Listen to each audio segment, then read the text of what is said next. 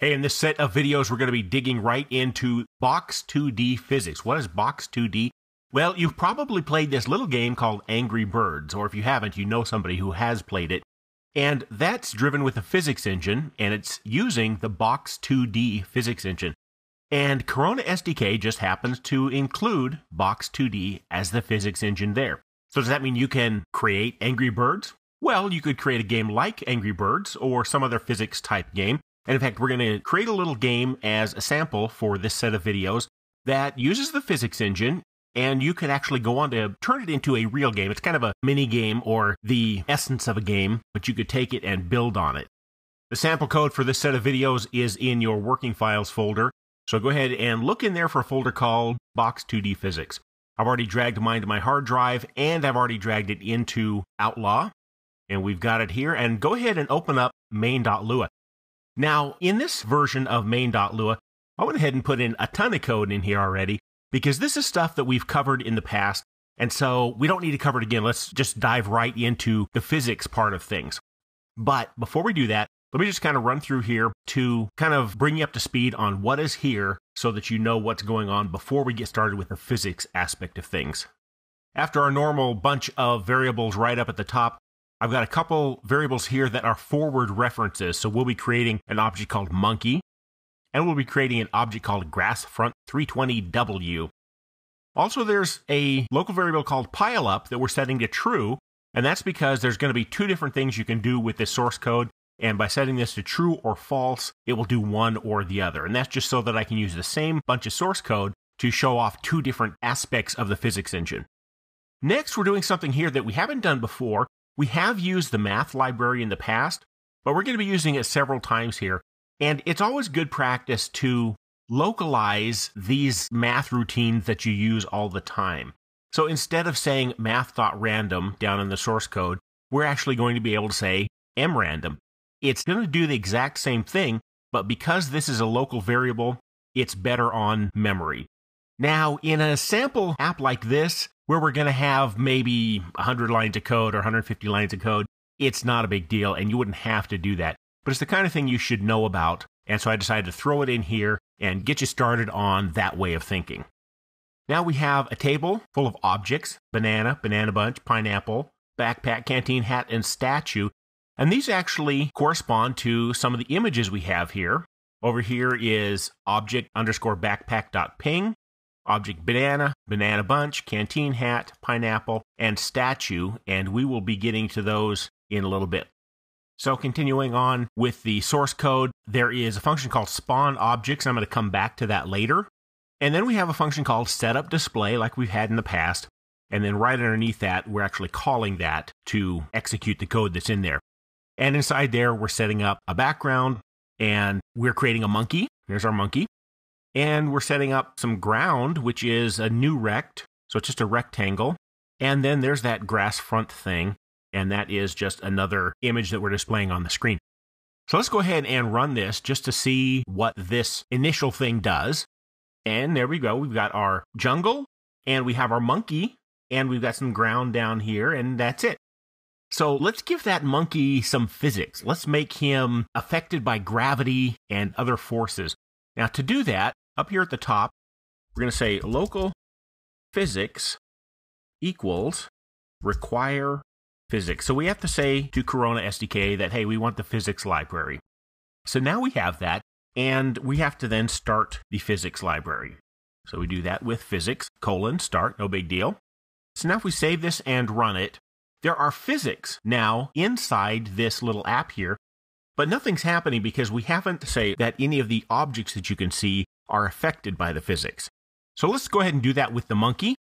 And so down here where we create the monkey, we're going to say physics.addBody monkey. All right, so let's go ahead and try this. Oh, okay, hang on, he's gone. Let me refresh here. Okay, so we have physics happening, and the poor monkey is falling down. Why didn't he stop at the ground? That's because the ground doesn't have a physics body attached to it yet either. So he's still going. He's still falling. So let's go ahead and on the ground, let's add some physics. So for physics here, add body, and this one's called grass front 320W. Okay, let's try this now. Okay, I'm not sure if you saw this. I'm going to refresh this, but look down at the bottom of the screen where the grass is. You see the grass, the strip of grass that's there at the front? It's actually falling down too. That's because it's being affected by gravity. Now, there is a way around that, and you can give a physics body a different type. There's dynamic, there's kinematic, and there's static. Now, static stays in place, so that's what we want. If you don't give it anything, it's dynamic, and that's what makes it be affected by gravity and things like that. So I'm going to say that the grass is static, and now let's go ahead and run this. Boom! Okay, this is better, but you can see that he's kind of standing up on top of the grass, and that's because the bounding rectangle for this grass is right up above it. I mean, the actual object itself, let me find the grass here, grass front. You can see the size of it. Well, the graphic itself goes right up to the top of each of those pieces there. So that's where the monkey is going to actually stop and rest. And that's why I don't actually have the grass as the stopping point. That's what I created this new rect here for. So I'm going to do this, and I'm going to change this to ground. And what this is a rectangle that's down at the bottom of the screen. It's actually behind this grass. So now let's go ahead and try this. And now he's like actually standing in the grass. That's because he's standing on the little rectangle that's behind there. So that doesn't really have anything to do with physics, but it's just kind of a little trick that you can do when things don't look quite right. Kind of think outside the box and come up with a different way to handle that. All right, now let's go back up here to spawn objects.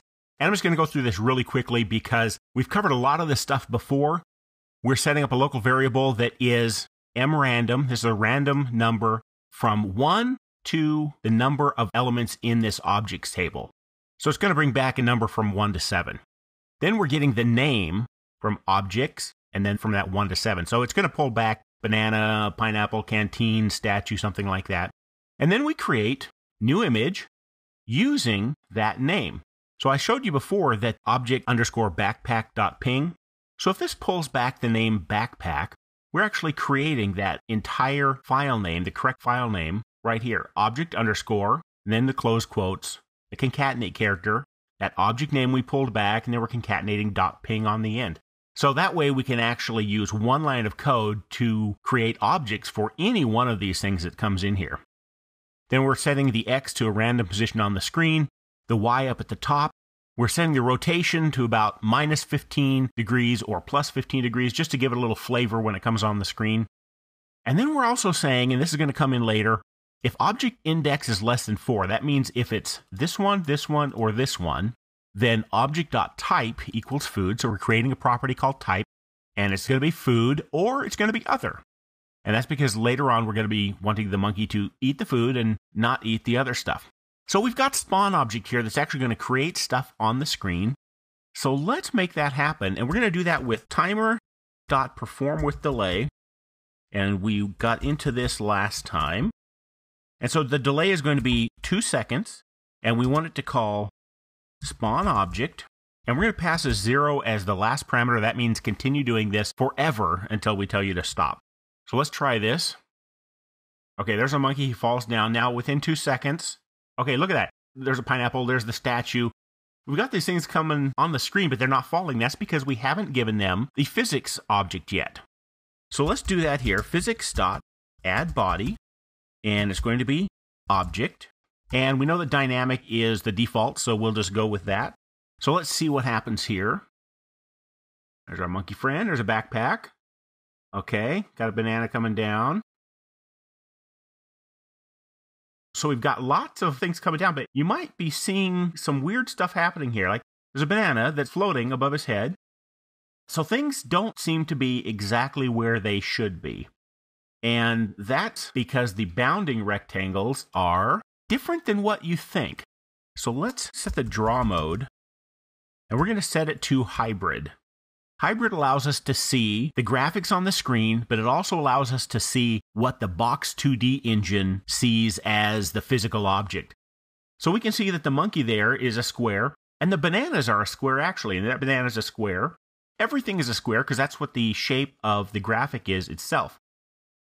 But you can see that what's happening is the two squares are hitting each other, And so the objects aren't really resting on each other. So what we want to do is we want to be able to change the bounding box for these things so that they are more representative of the actual objects that we see on the screen. So the pineapple should be more rounded. The hat should be round, shouldn't have square corners on it. The banana for sure. So in the next video, I'm going to show you how we can change the bounding box on all of these objects so that they're more related to what the physical object would be. And then you'll see that these things are going to act a lot more like you would expect them to act if hats and backpacks and pineapples were falling out of the sky.